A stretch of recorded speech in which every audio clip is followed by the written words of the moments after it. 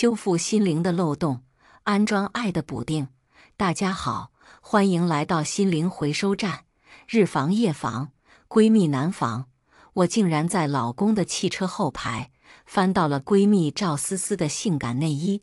如果不是最后一丝残存的理智告诉我，事情没那么简单，我可能会立即杀到郑超的办公室，把手上的这个秽物当着他下属的面甩在他脸上。但此刻，我需要仔细想想，这条堂而皇之出现在车里污秽之物，究竟是闺蜜和我老公乱搞的证据，还是一次示威？1个多月前，大学室友赵思思突然给我打来电话，她说要来北京准备考个试，得住1个月，想问能不能住我家。我在北京也没个熟人，就只能靠你了。毕业后，我和赵思思都没有见过面，只是偶尔在微信上聊几句老同学的事。不过大多数时候都是我在和他说同学的事，毕竟我是他唯一还有联系的大学同学了。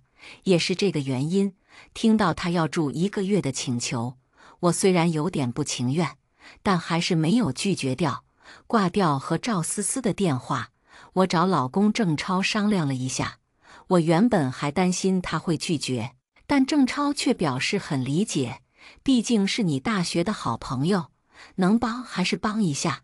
我立马将情况告诉赵思思，让她定好日期，提前和我说。太好了，亲爱的，我就知道你不会不管我，放心，我不会白住你家的，洗衣做饭我样样行。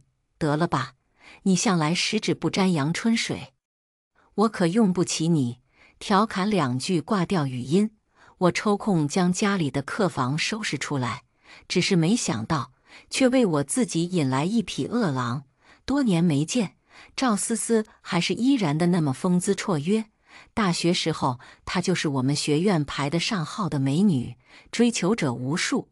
那会儿逢情人节、女神节，带回宿舍的甜品就足够我们室友吃个饱。倒是她面对学校里面的男生却无动于衷。不过相比较她的这份定力，我更佩服的是她的游刃有余。被她拒绝的男人无疑不像骑士一样执着地围绕在她周围，对她嘘寒问暖。就在我们以为赵思思会在她的骑士里面选择一个做男朋友的时候，她却找了一个大叔。没错，大她将近20岁的大叔。骑士们的信仰崩溃了，从赵思思手机里传出的男生的哭腔，连我都听得心疼。但当大叔第2天开着保时捷到我们宿舍，并拿着3台最新款的 iPhone 作为见面礼，随时送给我们几个室友时，我们才明白，公主要的永远不是骑士，而是王子，哪怕这个王子有点老。在和赵思思从机场回家的路上，我随口问了一下他和大叔的近况。嗨，早散了。听他说，毕业后当我们各奔东西的时候，他留在了那个2线城市，有着大叔的照应，也算衣食无忧。虽然大叔已经有了家室，但赵思思也不求什么名分，倒也相安无事。但1年前，大叔被查出贪污，锒铛入狱后，赵思思的生活支柱坍塌了。毕业后就没有工作过1天的她，此刻也有点束手无措。这次来北京考试，正是为了入职一家公司。还是你们好啊，毕业后就来大城市打拼，工作能力也有，小日子也过得不错。不像我，这几年安稳日子过得什么能力都没有了。听他自怨自艾的叹息，我也只能安慰，各有各的想法了，谁不想安稳呢？我放弃了安稳生活的来北京，现在看着比你老5、6岁呢，你还是刚毕业的样子，我才羡慕你呀。这有什么好羡慕的？皮囊而已。我也是这1年才感悟到，女人嫁得好最重要。郑超有能力有本事，关键还疼你，你这才是真的人生赢家呀。赢个屁！那你是没见识过理工男的榆木脑袋。当初郑超给我求婚，我差点气到没答应他，那会儿他刚从美国见完投资人，赶我生日那天回国，在机场接到他的时候，他先说了融资顺利的事，接着就在机场大厅随手把订婚的戒指递给我说：“佩佩，咱俩结婚吧。”是的，没有浪漫惊喜，没有烛光晚餐，连蛋糕也没有，就像在说佩佩，我去个厕所似的口气，和我求婚。这还不是最气的，最气的是，他还兴冲冲地给我说，这戒指是在免税店买的，比在国内便宜了小1万呢。这是我每次提起来都一股火气。旁边赵思思倒是听得乐不可支。到家后，原本计划着去餐厅吃，赵思思非要说亲自下厨给我们做一顿饭，好香啊！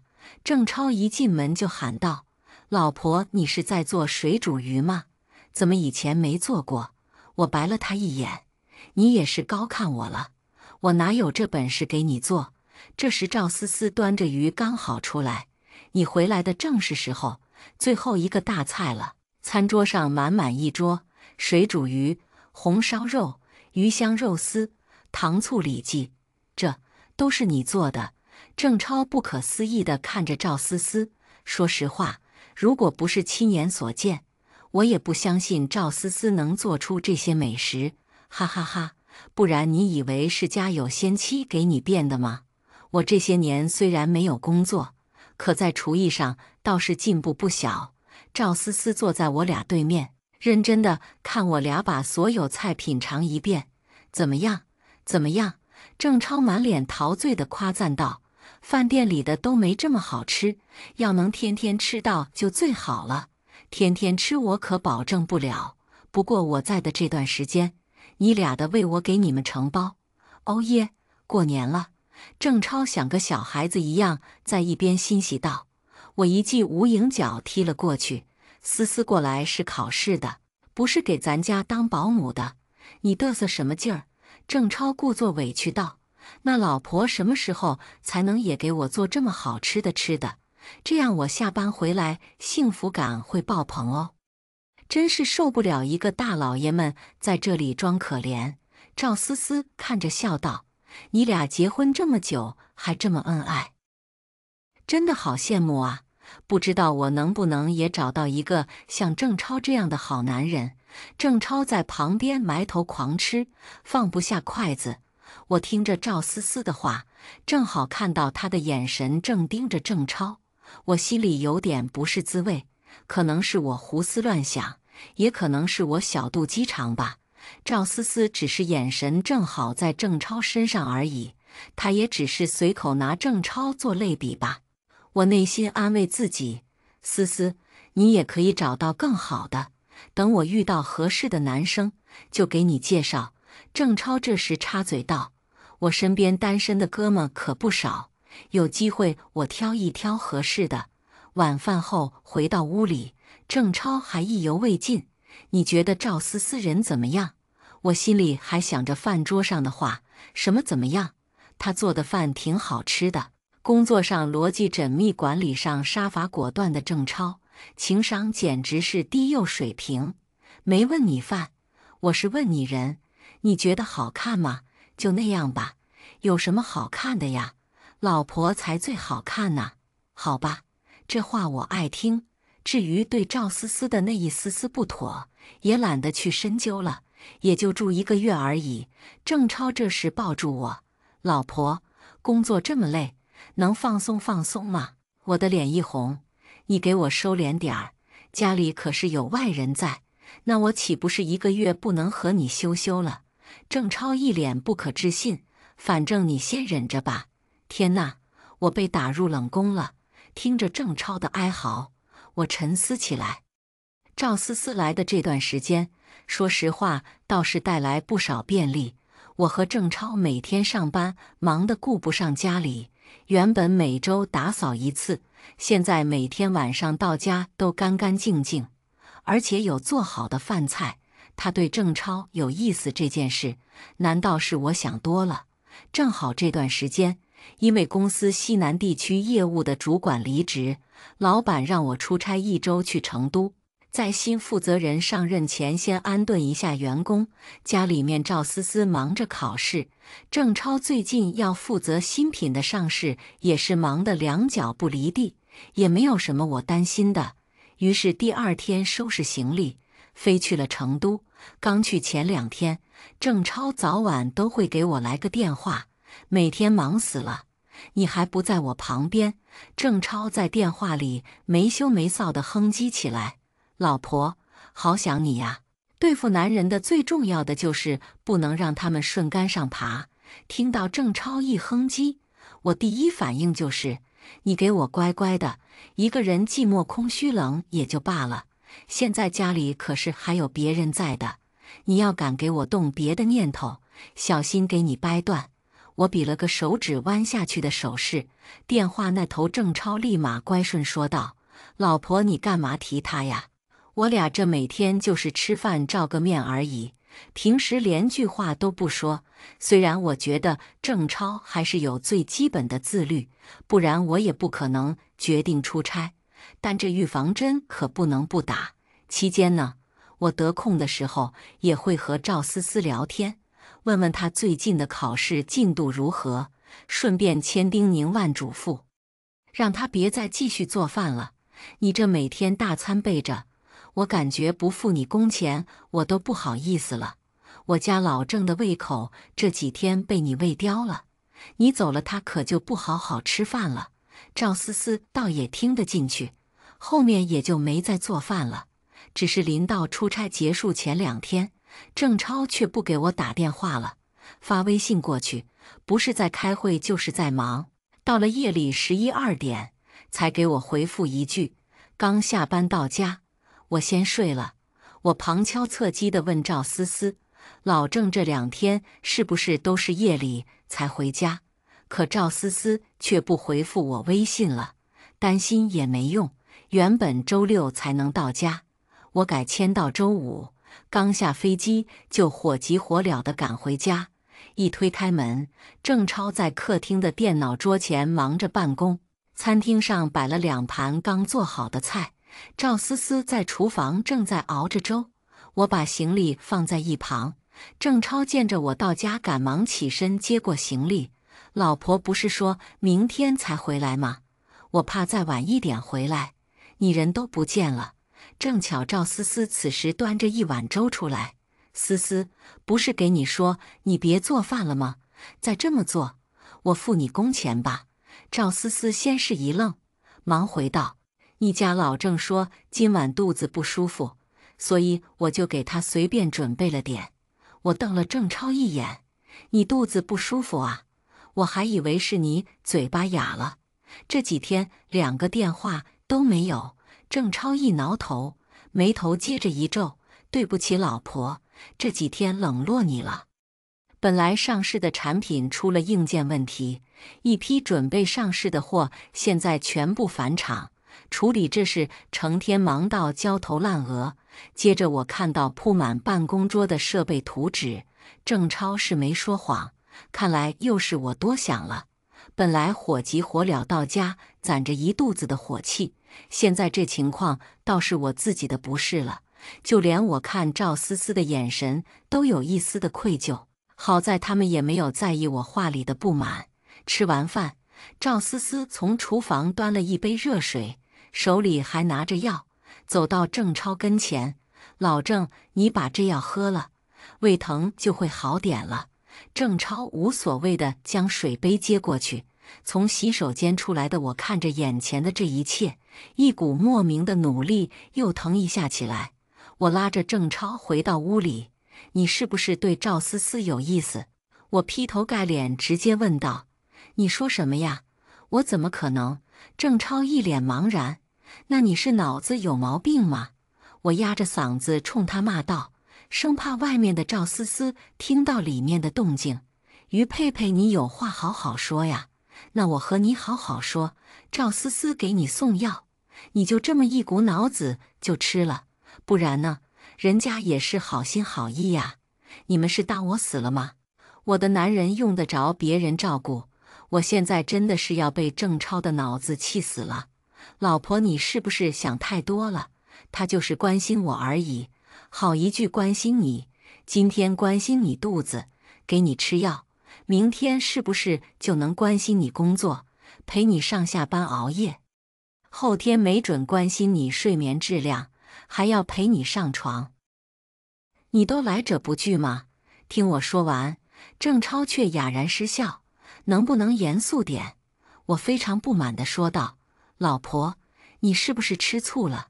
你放屁！我吃什么醋？我这是在叫你什么是分寸。好，是我不好，但老婆，你真的想多了。赵思思不是我喜欢的类型，丰腰肥臀的，我才不信哪个男人会不喜欢她那样的。我就不喜欢，我就喜欢你这平胸小屁股。没等他说完，我一脚直接踹过去。你骂谁呢？被他这么一闹，我的气也消了一半。要说郑超不喜欢赵思思这种美女，我才不信。但他又和我说，在我出差的这段时间，赵思思其实已经在约会了，约会对象是郑超的哥们邹海洋。佩，我是不是打扰到你了？我刚出卧室，赵思思就站在客厅，对着我楚楚可怜地发问。毕竟我进门时的反应，除了郑超那种榆木脑袋，是个人都能明白。没有，思思你别误会，我就是生气郑超那几天不理我，和你没关系。真的吗？赵思思向我确认。你和郑超是我见过最幸福的一对了，我蛮害怕最近会影响到你们。没有了。没有谁能忍受一个美女在你面前楚楚可怜，即便我是个女人也不例外。但我多少还是能保持一丝理智，就是她现在还是有演的成分在，至于在演什么，我就不想深究了。我假装关心问了一下他和邹海洋的发展，从他的回答中只是知道他对邹海洋感觉不错，但能不能好还得再看。邹海洋的情况在郑超的一帮朋友里面不算好的，虽然在大厂做运营，但快30了，还没有混到小组长。但好在为人踏实，重点在北京有户口有房，后面也不乏排队的追求者。我不清楚他对邹海洋犹豫的点在哪里，于是又问他更喜欢什么样的男生，可他支吾了半天也没说出口。想想大学时候，他身后那一帮骑士各有千秋，但谁能想到他就是看上了有钱大叔呢？我不做评价，只是觉得他可能不太清楚自己要什么。反正很快1个月就要到了，他考完试，大概率还是会离开北京吧。哪知道没过几天，赵思思和我说他们的考试又往后延期了。具体延期多久还得过几天才知道，不好意思，可能还得再借住几天了。住都已经住了，多几天也无所谓。郑超却哀嚎起来，还要再憋几天呢？我整个人大无语。男人都是下半身思考的动物吗？但这些天，我的不安却依旧挥之不去。最明显的就是赵思思有点过分在意我们，更准确地说，是在意郑超的需求。有一次晚上临睡前，郑超随口说了一句很久没有吃鸡蛋灌饼，还蛮想这一口的。结果第二天一早，赵思思就已经买好了3份鸡蛋灌饼。我就是早上想去晨跑，回来路过时候就想着顺便帮你们带了，合情合理，我也找不出毛病，只是吃着总觉得不是滋味。还有一次，我们3个人出去逛街，逛到乐高时，赵思思站在海贼王的乐高面前就已经挪不开腿。先不好奇大学4年都没有看过一次海贼王的赵思思，怎么就突然迷恋上热血漫画海贼王死忠粉的郑超，已经和赵思思站在乐高店里喋喋不休起来。他俩聊得其乐融融，我倒是像个第三者，在一旁吹冷风。再接着有几天连续看到赵思思和郑超晚上一起到家。我上培训课的地方离老郑还蛮近的，我就下课顺便等郑超一起回家了。这是赵思思给我的解释，依旧合情合理，但就不是滋味。我就是再蠢，也知道这是不对劲了。我问了一下邹海洋那边的情况，才知道最近1个星期，赵思思和他根本没有联系。紧接着，我就在郑超的汽车后座位下面找到了赵思思的性感内衣。而我之所以会知道这条内衣是赵思思的，还是因为有一次她洗完内衣，问我搭哪里比较好。我找了个架子放在客房，她把内衣晾在屋里。那时我注意到赵思思的内衣，怎么说呢，都极尽性感吧，各种类型的都有。但我没想到，她已经勾搭到这个程度。究竟郑超和他有没有上床？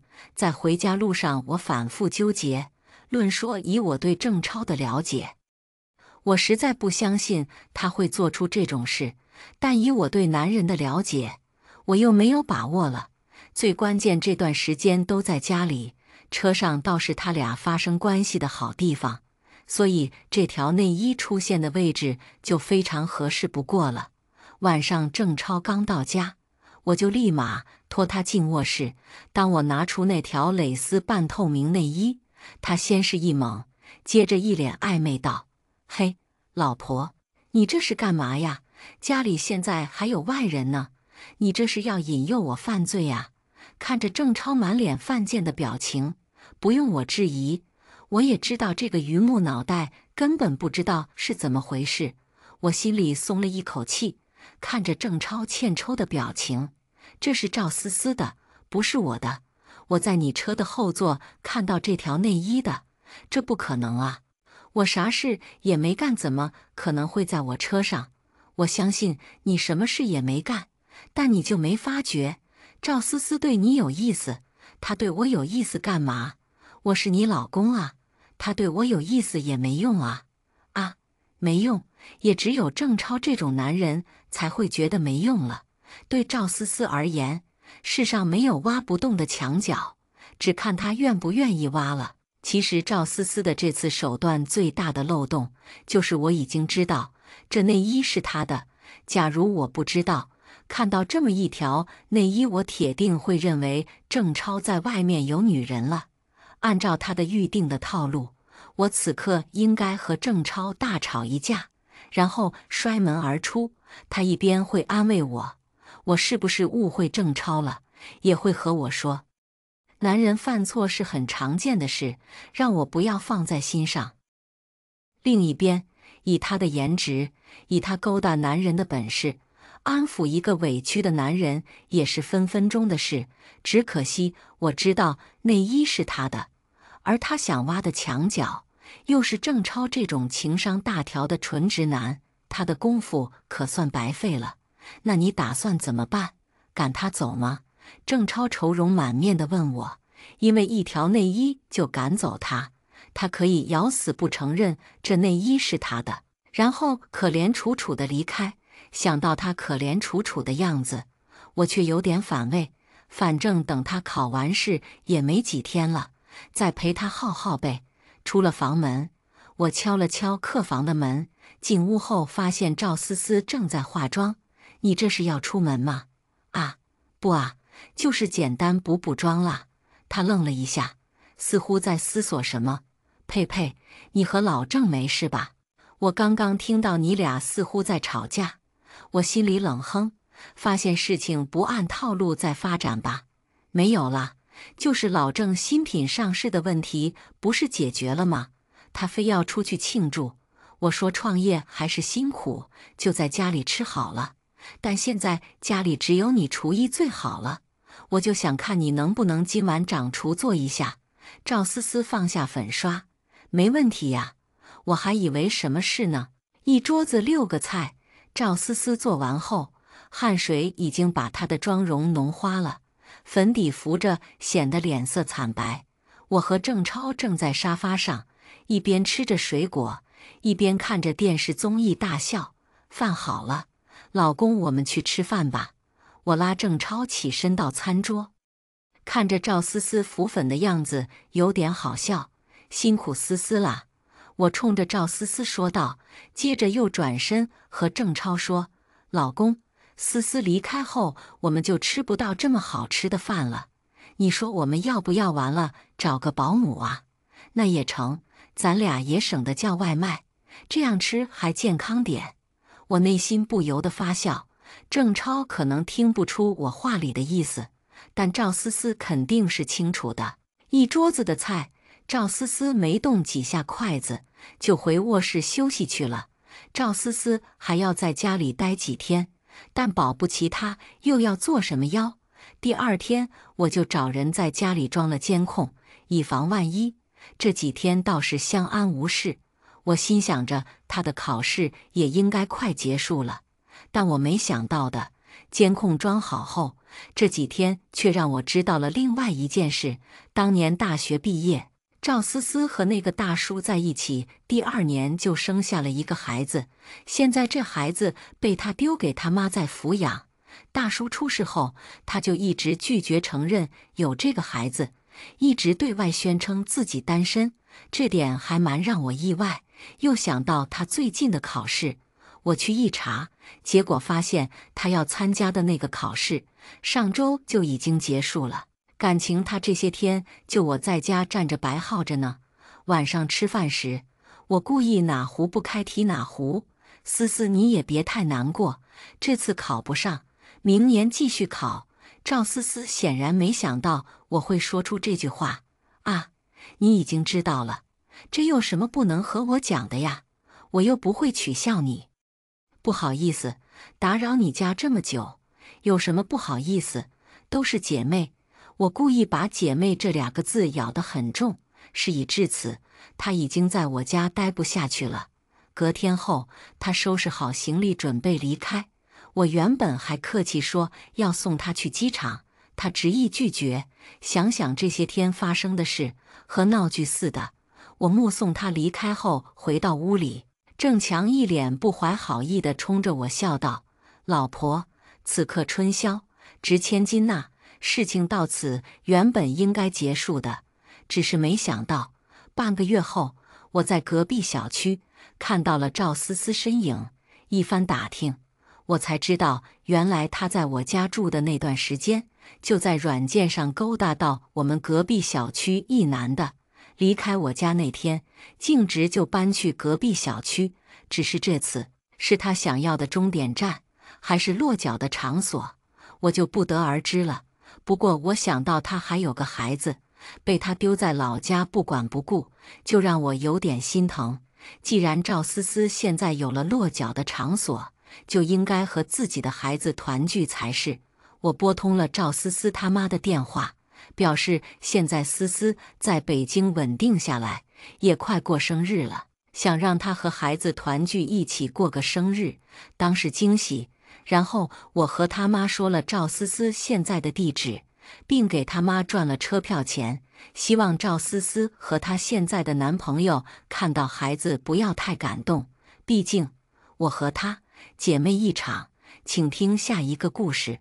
这是苏小静第一次看到许叔与男人约会，她盯着餐厅角落里举止亲昵的2个人，心里很不是滋味儿。就在前天，她还打趣许叔要抓紧时间找对象，别耽误了自己。而许叔是怎么回复的？许叔说自己不着急，还想再拼拼事业。当时许叔答得结结巴巴，甚至都没有看他。苏小静以为许叔是在害羞，但结合眼下这一幕可知，许叔那时分明就是心虚。按照许叔的性格，不可能和一个刚认识的男人那么亲密，他应该已经脱单很久了，但他却瞒着自己。他们可是大学同学呀，又在工作后合租3年，并不是一般的情谊。苏小静忍不住冷笑2声，她不傻，知道许叔为何如此，大概是因为他现在给一个已婚男人当情人吧。想必许叔觉得能去勾引别人老公的女人，保不齐就会去抢闺蜜的男友。想到此，苏小静又十分惆怅地回忆起她和许叔断交2月的过往。那时苏小静刚和那个男人在一起，心里其实有点迷茫，她不知道自己这样选择会产生什么后果。她明白这样是不对的，可她没有办法呀。她无法忍受把大好青春白白搭在那些一无所有的毛头小子身上。那些无知又贫穷的男人，既不能给她带来物质上的丰裕，又不能给她精神上的滋养。就算恋爱了，未来也不可能结婚，反正都是陪男人睡，那为什么不能睡个钱多一点的呢？虽然一切都是苏小静自愿的，但每当刷到与小三有关的新闻，她又会很难受。如此纠结多时，她还是忍不住把自己正在经历的事情告诉了许叔。她想从许叔身上得到些许安慰和理解，因为在她的印象中，许叔一直都是非常冷静、理智的人。这样的人一定能够明白她的苦衷，不会像世俗中那些人一样，直接给小三判死刑。他万万没想到的是，当他鼓足勇气倾诉自己的境遇，竟遭到许叔的痛斥和责骂。他第一次看到许叔那么激动，那么口不择言。那些话，苏小静现在依然记得很清楚。苏小静，你必须马上和那个男的断了，否则你就是下贱。苏小静，我忍了你好久，你能不能不要成天想着找男人？没有男人会死吗？你能不能把找男人的精力分一半出来好好工作？苏小静，你知道你现在是什么吗？你现在是个小三，你明白吗？小三是什么下场你知道吗？你这叫道德败坏。如果你不和他断了，那我就和你断了。后来许叔还真的和他断了，但此地寸土寸金，换合适的住处很难。他们都没有搬走，只是虽在同一屋檐下，碰见却不说话。许叔甚至像避瘟神一样避开他，常常早出晚归。苏小静也是在两人破冰和解后才知道，许叔那时因为天天加班，业绩喜人，竟然还升职了。那时苏小静和那个男人打得火热，她有些受不了许叔的冷暴力，曾暗示男人给她租房子搬出去，但男人没接茬。她知道男人是怕金屋藏娇容易暴露，心里有些生气，但想到男人对她在其他方面颇为大方，她便忍下了。她想等再多攒点钱，就自己搬出去。苏小静慢慢接受了就要失去许叔这个朋友的事实。后来发生了一场意外，两人又将友情捡了起来。许叔出了一场车祸，导致小腿骨裂。在他生活不方便的时候，苏小静不计前嫌，处处帮扶。两人别别扭扭地相处着。有一天，许叔突然哭了，他痛心疾首地再次劝苏小静离开那个男人。苏小静却坚定地告诉他，朋友之间应该互相尊重，不应指指点点。许叔沉默良久，不知出于什么心理，许是因为得了苏小静的照顾，心生愧疚。他没再说什么，只是哀哀地叹了两声。友情的裂痕慢慢修复，但苏小静明显感觉得到，两人再也回不到从前的状态。她有一丝难受，不过她早就想开了。朋友嘛，充其量只能赔自己一成，而她从那个男人身上捞到的现金、珠宝、奢侈品，还有那个男人帮她换的好工作，才是更重要、更实惠的东西。许叔的反应表明他很愚，或者是嫉妒。对，一定是嫉妒。她是女人，最了解女人。女人嘛，都希望闺蜜别吃苦，又怕闺蜜开路虎。当初许叔成绩比自己好，工作后工资比自己高的时候，她不也是一边高兴一边泛酸吗？如今许叔看到自己拼死拼活工作才能得到的东西，还不如他讨好男人得到的多，心里肯定不舒服啊。所以苏小静认为许叔劝他上岸是真，但希望他永远不如自己也是真，就那么回事儿吧。苏小静想，人心不可琢磨，然而，即便如此，得知许叔谈个恋爱都要隐瞒自己，苏小静还是不爽。有些女人真是让人无语，好不容易找到男人，恨不得藏起来，总觉得全天下的女人都会觊觎，也不看看那男人长什么样，没准是个丑油呀。苏小静换了个角度，终于看清那个男人的全貌，不禁倒吸一口冷气，真他妈帅，怪不得许叔要防着他。而且这男人不仅仅是帅，看起来特温文尔雅，好像还很有钱。苏小静情感经历丰富，一般不会看走眼，她深谙男人的气度一定离不开钱的滋养。为了证实自己的判断，她小心将自己隐藏好，一直盯着那两个人，甚至在他们走出餐厅时悄悄跟了上去。当她看到男人的座驾是一辆大几百万的车时，她的心境翻转再翻转，由兴奋而骤然失落。她有些不理解，这个男人为什么要选许叔？许叔有什么好呢？又高又瘦，像根麻杆儿，胸部饱满，屁股也不挺翘，白虽白，但一脸寡淡，后脑勺万年不变的挽个小揪揪，整日背着双肩包，步履匆匆，讲话语气总是很冲，私下爱好竟然是看漫画。谁能想到这样一个毫无风情可言的女人，竟然勾到了一个极品高富帅？苏小静想起自己那个男人的油头凸肚，想起那个男人最近越发小气，甚至有了甩人的迹象，她的心里真是又酸又恨。晚上回到家里，苏小静看到许叔正在做饭，忍不住凑过去问：“亲爱的，难得休息，你今天干嘛去了？约你逛街也不去。”许叔回头看了他一眼，眼神明显躲闪。“我去图书馆了。”苏小静冷冷地看着他：“许叔呀，我们公司研发部调来一个新人，学历超好，长得不错，据说家境也很好，就是性格吧，是那种典型的理工直男，但我感觉特别适合你。你看你也老大不小的，总不能一直单着吧？要不我帮你安排安排。”许叔低头搅和锅里的汤：“不用，我对相亲没兴趣。”苏小静追问：“许叔，你不会是有对象了吧？”许叔：“没有没有。”苏小静冲他的背影翻了个白眼，扭身走了。苏小静本来没想怎么样，如果许叔坦诚，这事儿可能就过去了。而许叔的隐瞒，反倒激发了苏小静的好奇心。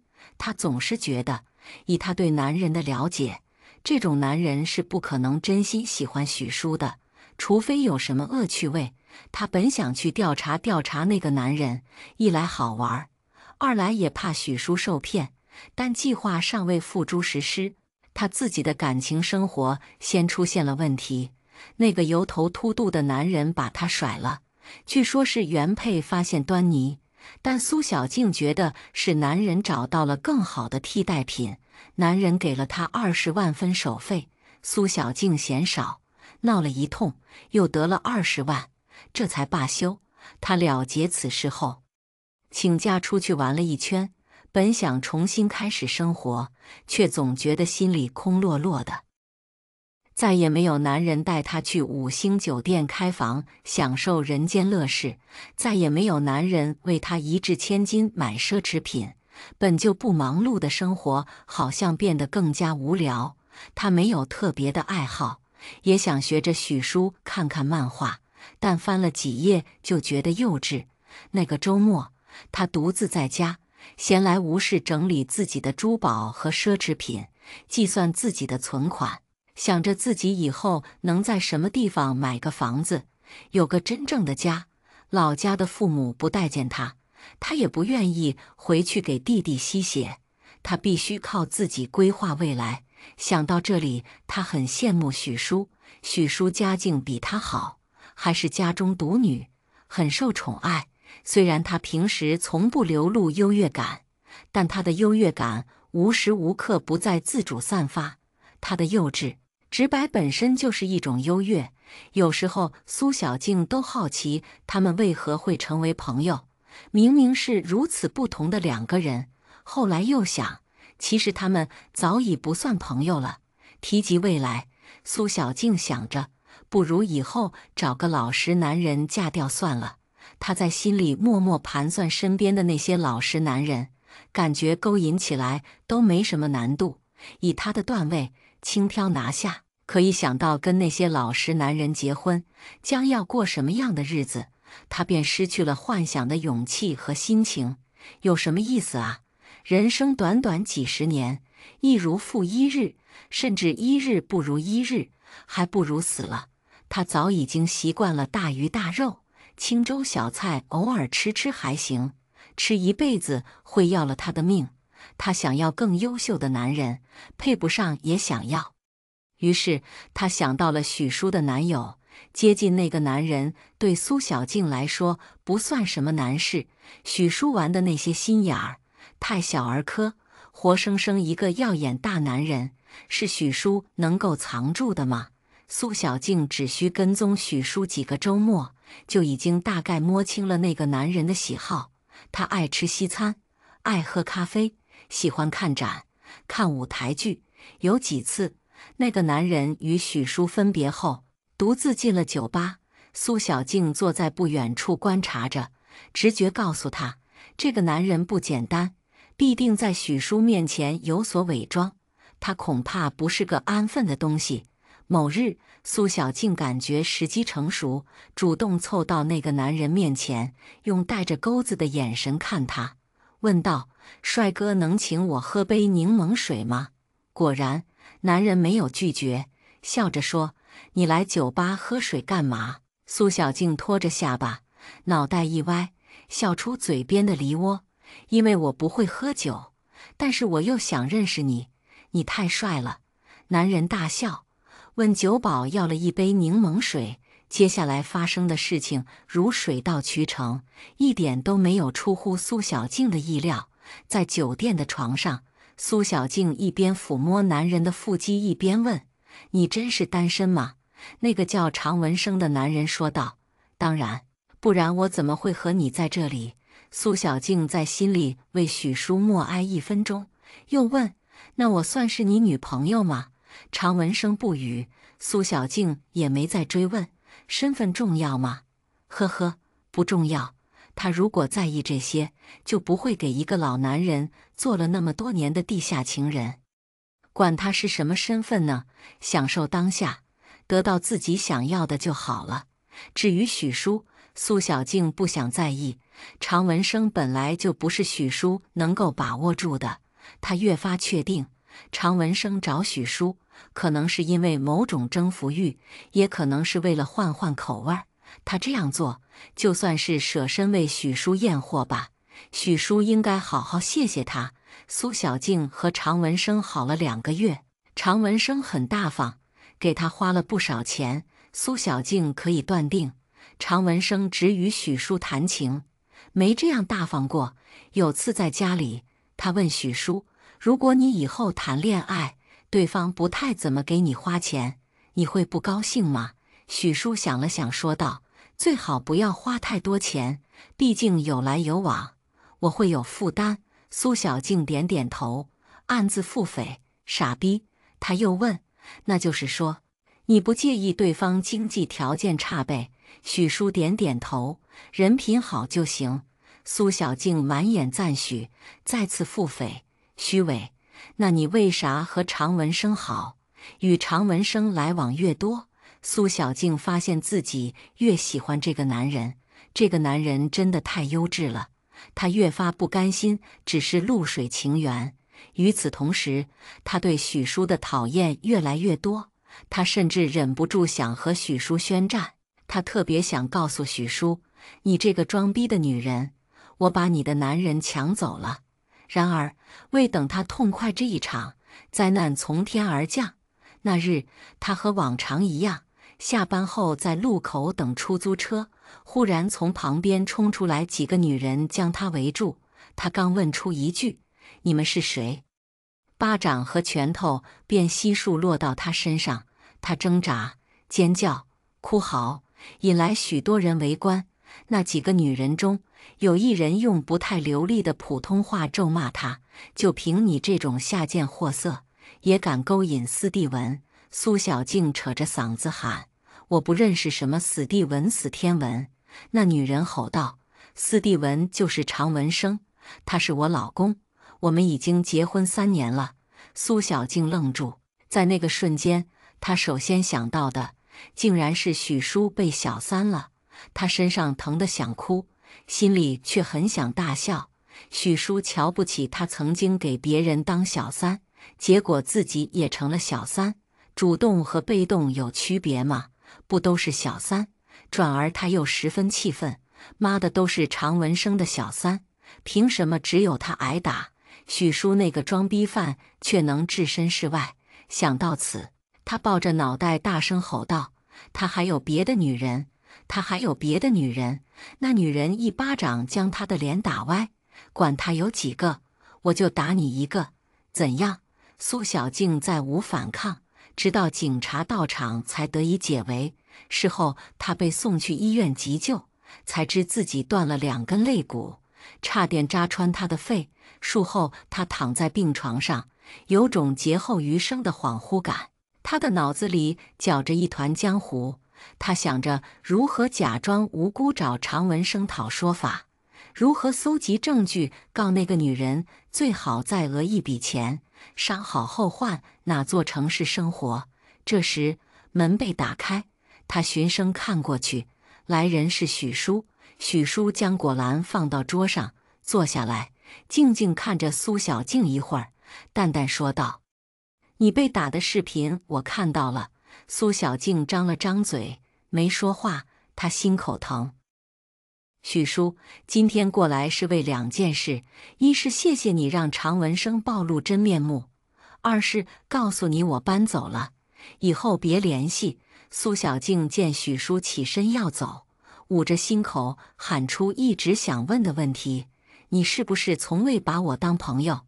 你是不是一直瞧不起我？”许叔握着门把手，回头看他：“以前不是，后来是，但更多是可怜你。”苏小静挣扎着说：“你不也一样被小三了吗？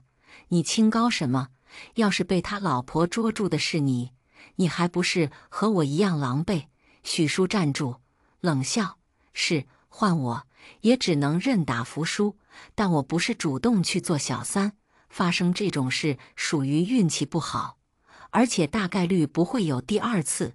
而你是巴不得用做小三的方式换来什么？所以你被打只是迟早的事，而且你不改的话，大概率还会再被打。这就是我们的区别。